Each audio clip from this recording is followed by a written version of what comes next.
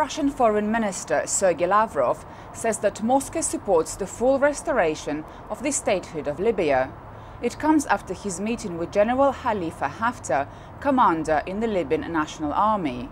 Sergei Lavrov added that while the situation in Libya remains complicated, actions are being undertaken in order to reach a political solution.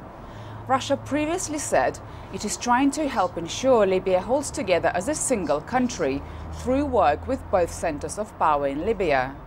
Haftar has held talks with Russian officials before, and in January he was given a tour of a Russian aircraft carrier in the Mediterranean Sea.